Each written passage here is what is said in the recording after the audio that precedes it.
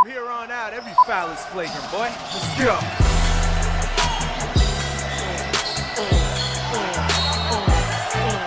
What's up?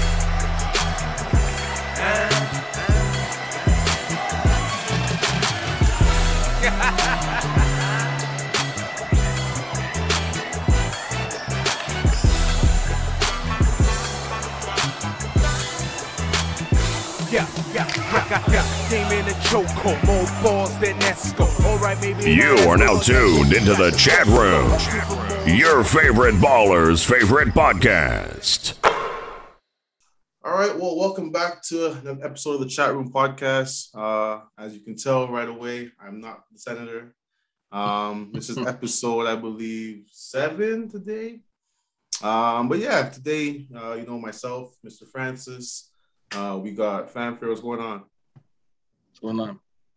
And today we got a very special guest for those of you guys across Toronto basketball community. You guys will definitely know who this is. We got Pops. How you doing, man? What's going on, fellas? Thanks for having me, man. No problem, man. We definitely appreciate you taking the time out, join us today. Out of your busy schedule, we definitely appreciate that. Sure, definitely. Always got time to give back to us, man. That's we appreciate it. This is why we do it, right? Definitely. Yeah, for sure. But yeah, let's just jump into it, guys. Let's do it. Kind of thinking back, man. Question for both of you guys. Who's a teacher that both of y'all can kind of think back to, who kind of was a good teacher to you or a great teacher to you that you can think back to? Oh, well, for me, I'm going to say it was my first coach. My first coach, Joe White. He taught me the game of basketball, and he was the first coach, or I would say, man, in regards to sports, who I, revered. I held him in a high regard. He not only taught me about basketball, but he taught us and a bunch of other young, black kids in Northeast London, how to be men. And he gave us a sense of direction and some guidance. And, he passed away in 2002 from stomach cancer. And, ever since he passed away, I've kind of dedicated, or not kind of, I have dedicated, my journey in this game to finishing the goal that he started. And that is leading and inspiring through the game. And so he's one of the first coaches I ever had, if not the first coach I had. And, he inspired me to want to do great things because of what he did for my life and so many others. So I'm trying to reciprocate and, pay it forward to the next generation like it was done for me. That's dope. That's really dope. Like we as you see, that we are a byproduct of that man. So appreciate him, for sure. Yeah, thanks. Fair, what about you, bro? Probably for me, probably my grade 8 teacher, Mr. Foreman.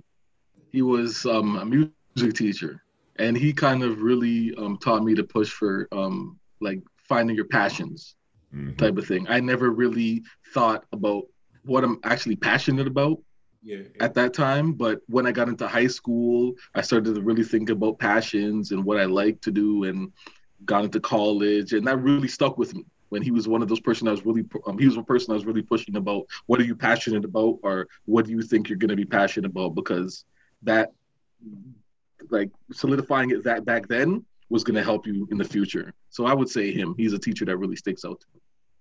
That's dope. I mean, for myself, it's interesting because I never really had those really, really positive teachers, and that kind of stuck out with me. Like, those that know me know that, like, I was like a bad kid, not bad per se, but I was always angry. I was always into something, always in trouble, always in detention. The only thing that kind of saved me was basketball. Like growing up in Toronto in the hood, like it was like basketball was the only thing that really saved me. So like in regards to teachers, I never really had a teacher that kind of did, like, I had one teacher, Miss Burford, in grade 8, Joseph Brett. She's kind of the first one that kind of told me, drop everything. Like you're really good at basketball. Like pursue that, try and do that, But like, I would say the person who's been most influential for me has been my Her name is Michelle Joseph from Boys and Girls Club of East Scarborough. Those who know Boys and Girls Club, she was like the volunteer coordinator for a long time. Like basically, that she's been with me since I was like 8 years old, 7, 8 years old. You know, she's always been in my corner, no matter what I did. Like literally, I could be fighting somebody in the hallway. She'll put me in her office and say, "No, stop that." You know, and that's when I was 7, 8, 9 years old. And now to this day, she's like my daughter's godmother. You know, so it's just like, yeah, crazy. Yeah. And like, she's just been that one who's like always been in my corner. And no matter what has been going on, always been telling me, yo, you can do better. You can do other things, you know? So she's definitely been that person to me. So shout out to you, Michelle. I know you're definitely watching this. So yeah, kind of going forward a little bit, what have been things you guys have been binge watching lately, man? You want to take this one first, D? Yeah. I know Fanford been watching a bunch of stuff, man. Or you're just busy right now, man. Yeah. I watch. I mean, all my shows are back on now. It's fall season. Yeah, so everything's back on. Yeah, I know. Like, but binge watching, I don't really binge watch. I kind of watch everything I'm live. I watch everything. But I did binge watch a show on Netflix. It's a Korean show called Squid Game. I don't know if you guys heard of that. It's good. No, I have it. Yeah. I have it in my to watch list, so I'm gonna watch it. That's something that if you guys are not familiar with those Korean shows, I mean, it's pretty gory and stuff like that. Good? It's a psychological show. Yeah, it's really good. Okay. So pardon? Squid Lake. Squid Game. Squid Okay. Yeah, on Netflix. Yeah. Yeah, you guys should check that out on Netflix. And I just there's a show called C on Apple TV with Jason Momoa. You guys, if you want to check that out too, it's pretty much just post-apocalyptic world. Everyone's blind, but the people that can see, they're labeled as witches. It's a pretty dope show. Sounds like what's that movie that came out? Like Blindness? No, not Blindness, man. Sounds like yeah. Bird Box. No, but this one it's like through the generations people can't see. Like it's not some natural thing that this happened. But yeah, if you guys Apple TV has some good stuff. Another show that just came on there called Foundation. It's a sci-fi show. If people are into sci-fi, you guys could check that out. Yeah, and then obviously I'm just watching like Survivor and Our Kind of People, the new Black show that just started on Fox. It's about these a girl, she goes into like a rich Black influential community and she's trying to make her mark there, coming from nothing. So that's a really good show. I think it's the maker of Empire. Is it Lee Harvey Daniels that made Empire? I believe this is his show. Lee Daniels. Yeah, this is his show. Yeah, Our Kind of People. So you guys can check that out. Yeah. For me, man, as you can imagine, my schedule is a little crazy. So if I'm at home, stationary, which is rare, I may just turn the TV on, and I don't get to watch many new shows. Maybe in the winter. Okay. And when I travel, if I can be watching a game or watching a show, I could probably be doing some work too. Yeah. So when I take some free moments, but I usually watch like Law and Order. Okay. It's back. That's back. It's back. My favorite show, although it's ended, the series ended, is Veep. So some days I'll just have it playing in the background and just be laughing. And so I watch some Veep. I can't get enough of Narcos. Great show. Coming back out, I think in November. Yeah, it's coming back. Yeah. And so I'm looking forward to that. So sometimes I'll rewatch. They did Colombia. They did Mexico. This is season 4, I believe. Okay. I know, coming out. But where they gonna be though? In Mexico. It's still in Mexico. Yeah, it's season 4 in Mexico. Yeah, they're continuing it. It's like El Chapo is coming.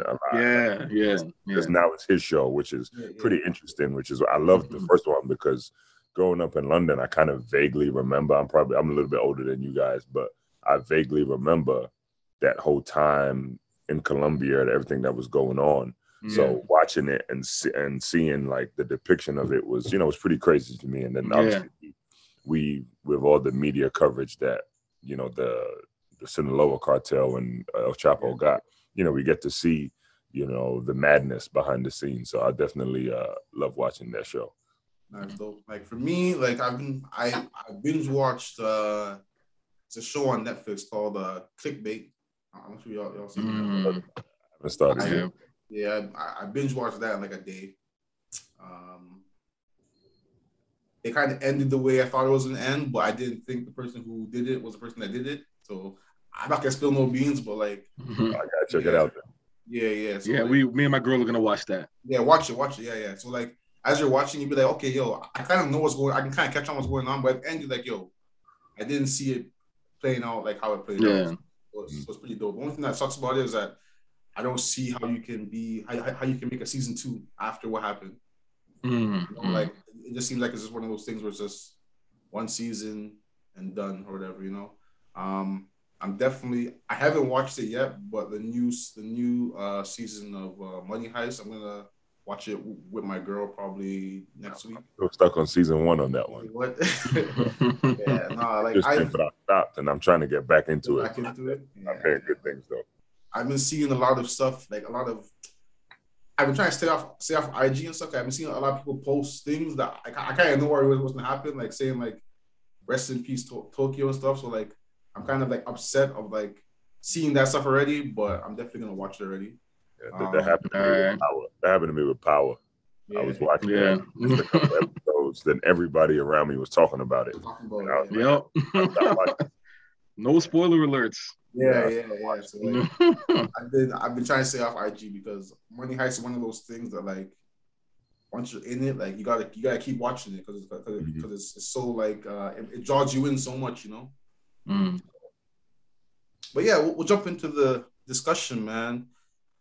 So as I said earlier, man, for those of us who kind of know basketball in Toronto, basketball fans in Toronto, we definitely know who you are. But kind of talk to our audience, talk to us about your journey, man. Like what got you started in basketball? How did you get to basketball? I know, like you said, you grew up in South London, but tell us your journey again. North London.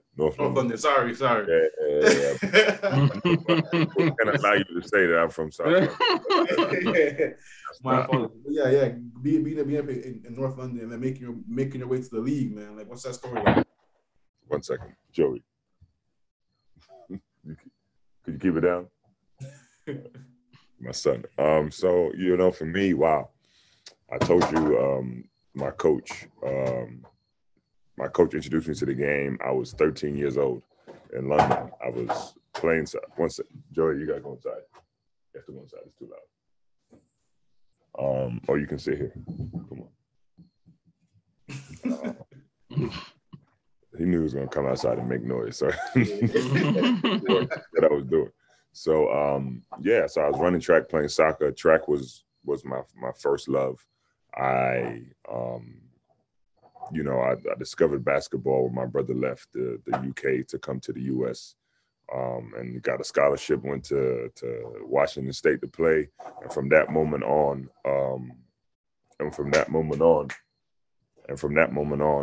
basketball, has been my sport and my passion. Moved to the US in '98 to go to school, and again, I played JV my first year out here, and kind of fast forwarding through, I went to, I was able to get a scholarship to GW. And then like 4 or 5 years later, after playing JV, I was playing on the best team in the NBA, the Dallas Mavericks. I got to GW under the radar, not highly touted, not highly recruited. The GW was the only school I visited. I had some other offers, but I just wanted to make my decision and, jump in with both feet. When I got to GW, we were the worst team in the conference. When I graduated, we were the best. We were the top 5 team in the country. So, with kids now, I always tell them, the cream always rises to the top. I had opportunity to go to UConn and some other big schools, and decided that I needed to develop and I needed to play immediately. I knew if I went to UConn, they was going to recruit another All-American that was probably going to end up playing over me, and we wouldn't be sitting here having this conversation maybe. So, going to GW allowed me to grow not only as a person, but as a player too. So by the time I was a junior, I was setting these little goals, and the little goals was, start as a freshman. Hopefully, I did that. Become one of the better players in the conference. I was most improved player in the Atlantic 10 my sophomore year. Then I was like, well, try to be one of the best players in the country, seeing as you're accomplishing every goal that you set for yourself. Mm-hmm. And I ended up, being able to end the draft my junior year. I decided to come back to school, but I realized that everything I was putting my mind and my focus and determination to, I was able to achieve. And then, I went undrafted, which was a goal of mine, but I was still able to sign on with the Dallas Mavericks, who were the best team in the NBA at the time. Yeah. I did. That was the start of my pro career. I was there for a year, then played in Italy my second year. Was in Spain, hurt my shoulder, and ended up going to the G League in San Antonio. And I remember I had a string of games where I played really well, and I got a call from Jay Triano telling me if I was on the Raptors that day, I would have started. And then the rest is history. I end up in Toronto, and, it's still my favorite city, favorite time, favorite basketball experience that I've had. And I've had a few to date. The way the fans, the people receive me and embrace me, even to this day. I don't consider myself Chris Bosh, Vince Carter, Kyle Lowry, but the reception and the reception I receive when I come back to Toronto is special, which is why it's always going to be near and dear to my heart. So, Toronto, did 2 years in Toronto, played for 4 other NBA teams: Spurs, Mavericks, Rockets, and the Pelicans now. And then the rest of my career was spread out over Europe. So, I was an Olympian in 2012 with the British national team. Also retired in 2015. Played with our friend, Kyle Johnson. Kyle Johnson. Yes. My guy, my young fella right there, man. I love that guy. Yeah, so did that, and brings me here to you today. Retired in 2015. Scouted with the Spurs for a couple years. Was GM with the Wizards G League team for a couple, and now I'm with the Knicks. That's dope. Really dope story. I mean, it's just perseverance and. I gave you the cliff notes of the story. Yeah, that's cool, man. We need 2 hours to go into depth. Give you the cliff notes. Yeah, we definitely appreciate it, man. So kind of like flashing back, man, or kind of going back, who were some of the guys that or are athletes or basketball players that you kind of looked up to as you were kind of coming up and you were kind of seeing that goal of reaching the NBA, getting closer and closer? Primarily my brother. I always wanted to follow in his footsteps, and I'm out of my game, my approach, my whole being, but, around him. We're talking about NBA players. It's the typical Michael Jordan, Hakeem Olajuwon. KG was probably the player that I most tried to model my game around as far as NBA players concerned. I loved his tenacity. I loved his energy. I loved the way he played with emotion. I wore 21. He's one of the reasons why I wore 21. Funny enough, I wore 21, but all of my favorite players in the course of NBA history also wore 21. So Duncan, Dominique Wilkins, Kevin Garnett. That's crazy. Dominique Wilkins because he was an athlete. Tim Duncan because he was a big that was skilled. And I loved his demeanor and how he carried himself, even though I was the exact opposite. AG because I saw a mirror image of myself who played with that kind of passion. And I was like, well, I can do it too. Seeing somebody that seemingly looks like me have that approach and doing what he's doing, it was inspiration. So those were the 3 NBA players I would say were my favorite. But my brother primarily was the guy who was the person that I really wanted, that I really followed. That's dope. Mm-hmm. All right. Well, so you come to Canada. Yes. And a lot of NBA players. A lot of NBA players, they think it's like Siberia up here. It's like the Antarctica. They think they're coming up here. We live in igloos and it's super cold out here. No one wants to come out here. So what was your first thoughts about coming out here when you first came to Toronto? Wow. My first, I didn't have any like anything to compare it to. I didn't know what I was getting into. I knew I was going to Toronto. I think after my rookie year, I may have missed that trip to Toronto because they had signed me to the G League, so I had never been. And so I get there and I start hearing people talk, and then I'm seeing this diverse city that I'm hearing people that look like me talk like how I used to talk in London. So I'm like, what is going on here? Like, that's why I was telling DJ Fan that I used to go to Brampton and Scarborough to get my haircut. And like my teammates would think I was crazy because, nobody does that. But I was like, it's like home. I grew up in that element. And I actually felt like it allowed culturally for the people in Toronto to respect me a little bit more. It wasn't why I did it. But I felt like the reason why I may still get some of that reception now, which I'm, humbled by, is because I was just me. I was just me. I felt like I was in London. I never considered myself holier than thou or above anybody. And Toronto was like home to me in every way. The food, the people. There was a Ghanaian community there that I could latch onto and still get my traditional food. I love Jamaican food too. And, there's a huge Jamaican community out there. For sure, And I loved it. And then on the court, they embraced me too, just by the way I played. So when I got there, I just was like, I'm just going to play hard. And that's what I've kind of hung my hat on over the course of my career. And I told myself I was going to play hard, and they liked it, and they embraced me in doing so. So it was it's always going to be special to me, man, regardless of, playing in the Olympics. I've played in, I've been a star in Europe on some teams, but nothing can replace my time in Toronto. Yeah. And that's always a consistent thing with a lot of players that come here. They always say it's like the way that they're received from the people and stuff like that. It's like it's always well received. And I mean, it's a testament to our fans too.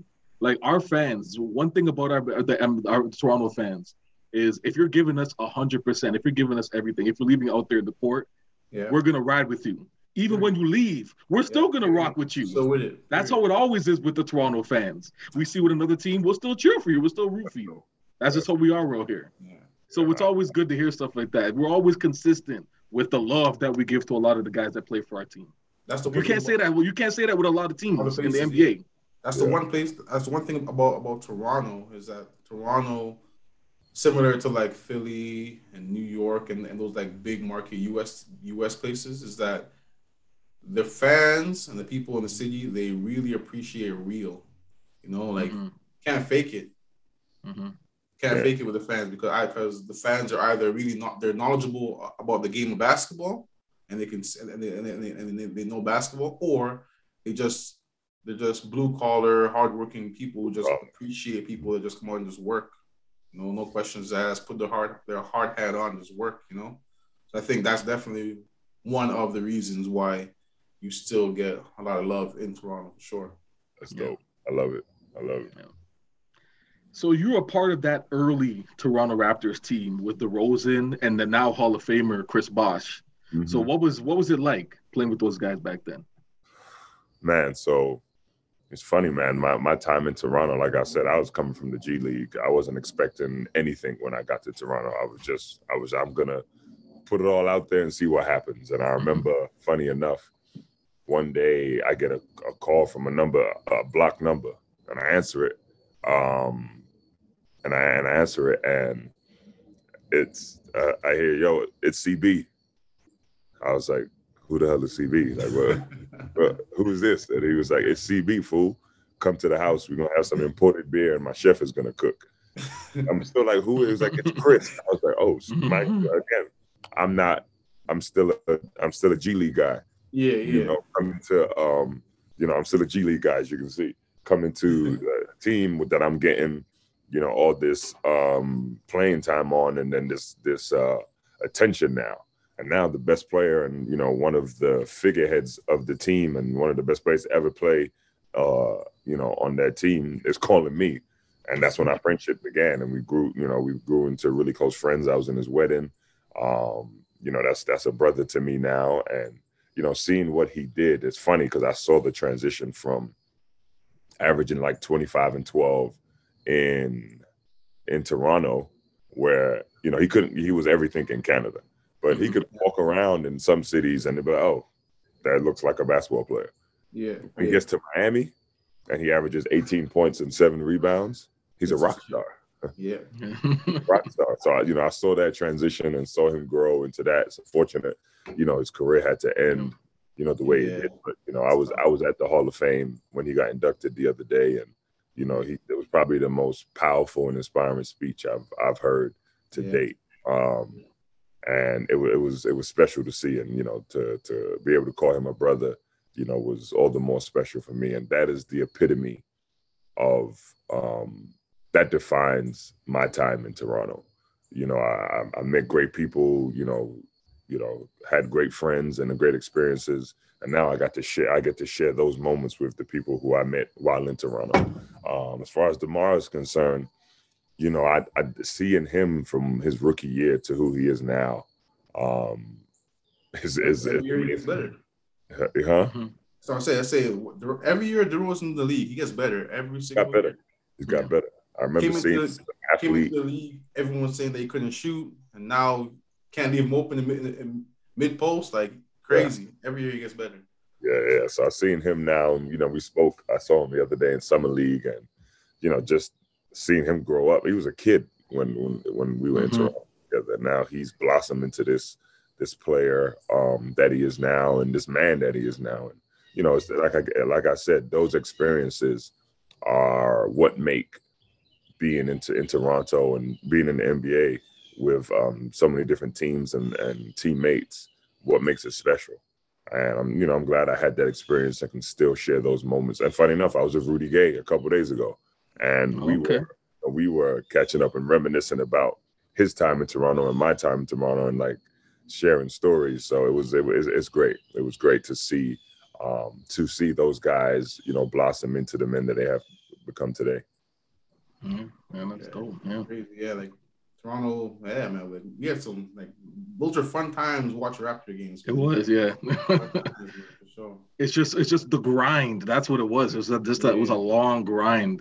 Yeah, like sure. You as players, like I can't even imagine what y'all went through. But me as a fan, I was tired. I was exhausted. Like I went through it as a fan, so I can't even imagine what you guys went through as a players. Yeah, I mean it's crazy. I mean, if you think about it, one of my fondest memories were those Sunday afternoon games we used to have.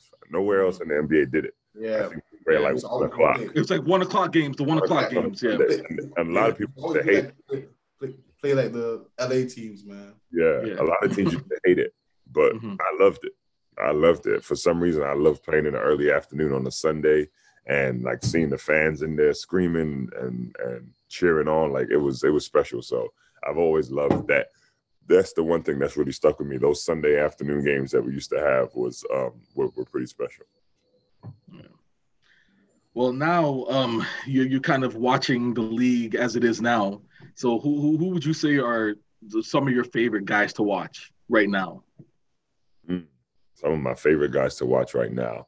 Well, the obvious with the KDs, the LeBrons, the Giannis, Luka. Kyrie, James, but I think I love seeing these young players blossoming into like the next generation of stars that's going to carry this league. The Jason Tatums, the Jaylen Browns, John Morant. John Morant. Yeah, John Morant. These guys are special, but then now I get to realize what the older players were seeing when we came into the league, when LeBron and Melo and, KD, all these guys were coming into the league and was starting to take over. Now, those guys are like on the tail end of their careers or are elder statesmen, I should say, because LeBron is still going strong somehow. Still going strong. 19 years is crazy. Yeah, 19 years. He's the same age as me. He wants that scoring title badly. He's going to get the average 18 points for 2 years to get. As long as he plays, he's healthy, he's going to get that scoring title. Yeah, it's 2 years. It's over. It's going to happen. So, Yeah, so I'm a big fan of Jason Tatum's, and I would say Trae Young, but the way they eliminated us from the playoffs last year, I can't say that with too much. Trae Young, Joel Embiid, seeing how he's been able to persevere through the early parts of his career and injury struggles, and to become one of the best bigs in the NBA. I love seeing that. So the NBA is in great hands. So it's kind of hard to pinpoint definitely a couple players, but I just love seeing the direction, the way the game is going. That's dope. Right. So we got 2 more questions left. The one question that I got that I didn't put on the list, but I thinking about it now, I'm like, I gotta ask this question, man.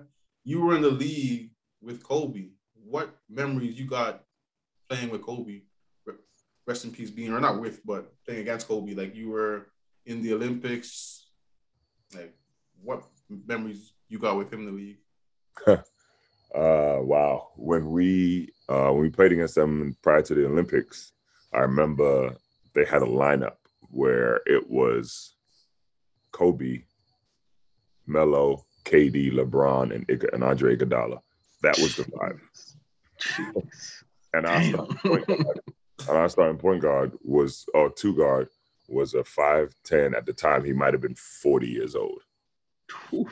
He came to me and was like, "Who should I guard?" I said, "It doesn't matter. It doesn't matter. It doesn't matter. They're about to let the dogs out. They're about to let the dogs out." I remember Kobe was guarding me in the post, and Luau and I were on the team. I think at the time we were the only 2 NBA players on the team, and I'm posting up Kobe, and he did this move where he grabs my hip, but it's like reaching for the ball. So the referee's looking at him reach for the ball. The whole time he's got his hand on my hip. Mm-hmm. So he like yanks me. I fall, but as he's reaching for the ball, he gets it. And I fall, and I'm looking at the referee, and he's like, "What?" And then Kobe looks at me and just gives me a wink. All I could do was laugh. And you know what? Funny enough, prior to the day before that, they got Nando's in Toronto. Yeah. Chicken spot. We got it. Yeah, in the UK, it's like 7-Eleven. They're everywhere. When I went out there, that's where I went. I went there when I went out there.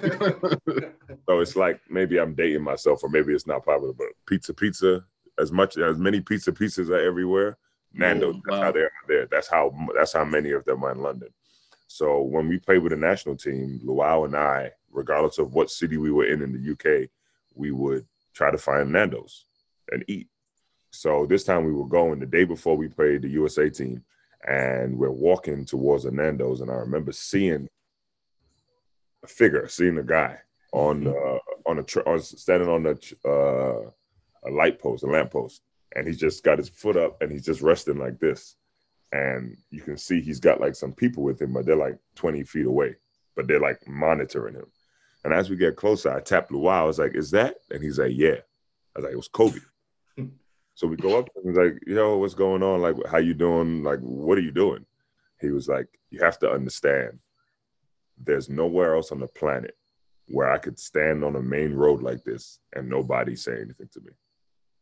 It was in Manchester, England, and he was just standing there, and people were just walking by him like he wasn't there. And he's like, "There's nowhere else I can go where this would happen." And he was just basking and soaking it up.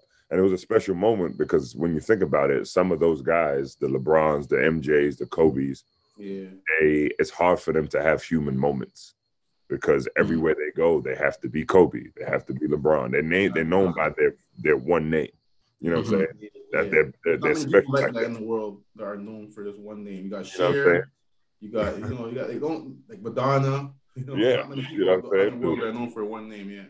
Right. So now they always have to be on, and for once he felt like I could just relax and be a human. So prior to the what he did to me in the game the next day, that moment was pretty special when it came with Kobe. That's a great story. Yeah. Well, sure. Yeah. I mean, I got Kobe sweater on. I saw that. My man makes those hoodies too. Yeah. Yeah. That's dope, man. But yeah, I guess last question for the evening. So yeah, motivation is really important, like just like finding your why and like finding a reason why you do things, really, really important. Like what has been some of the most important advice that kind of you've ever received in your life to date, like either by coach, player, somebody, a parent growing up? Like, what's been the most important advice that kind of that's stuck with you? Well, I wouldn't say most important, but one of the most poignant things I've ever heard was said by one of my favorite rappers, in J. Cole. I think the Grammys happened, and he wasn't nominated or didn't win. And I remember him saying, "What's meant for me won't miss me," and that what meant for me wasn't meant for me. Man, it put my whole life into perspective right then and there. Because I bounced around in my career. I've played for a number of different teams. I always felt like I wanted more of an opportunity to establish myself, at least in the NBA. And when he said that, when I read that, I was like, everything does happen for a reason. And for me, being on this side of the game now as an executive, my path has been pretty special, I would say, because I would never expect that to have, worked for the Players Association for a year, scouted for one of the best teams in sport in regards to the San Antonio Spurs. Then I'm a GM at 33. Yeah. And then now I'm president, of the G League team with the Knicks. Like, that's special. But I realized that I wasn't put on this planet to play basketball. I was here to use basketball as a conduit to get to where I am now. Back to one of your first questions about the teacher that inspired me the most, my coach. Now I see the purpose and what I'm supposed to be doing. I'm supposed to be using my experience from basketball to lead through the game and inspire a younger generation and help others who look like me and help them reach their plateau, reach their goal, because somebody did it for me when I was young. So it's now time to pay it forward and give back and do so. So that's my why and my purpose, I like to say. All right. That's facts. I mean, J. Cole actually just got his flower. Like, Drake just gave him his flowers on stage the other day, man. So that's dope, J. Cole, guys, just always telling stories, always. Like, he's a real guy, So yeah, he's real. Funny enough, first time I met J. Cole, I was in Toronto. In Toronto. He was at the OVO Fest. OVO Fest, for sure. Oh, yeah. He was at the OVO Fest. So seeing that moment and then us talking about this now and me quoting him, it's pretty serendipitous for sure. That's great. Well, end of the podcast, but I just want to say thank you, man. We really appreciate you coming on, talking to us, telling us your story, your journey, all of that. Me being a huge Kobe fan, like the guys on the pod know I'm a huge Kobe fan. So kind of hearing you talk about that Kobe experience, it's dope for me personally. So I definitely appreciate you for that. But yeah, we're at that point of the podcast where we're gonna shout out anything we're working on or anything we're doing or all that stuff. So Fanfare, start with you, bro. Just follow me on Instagram, Chaz _Tenenbaum, TENENBAUM. Can't be certified. Yeah, and me, I'm all about Africa. I'm all about Africa. Part of what I said about inspiring and giving back, being of Ghanaian heritage and one of the only players of Ghanaian heritage to be in the NBA.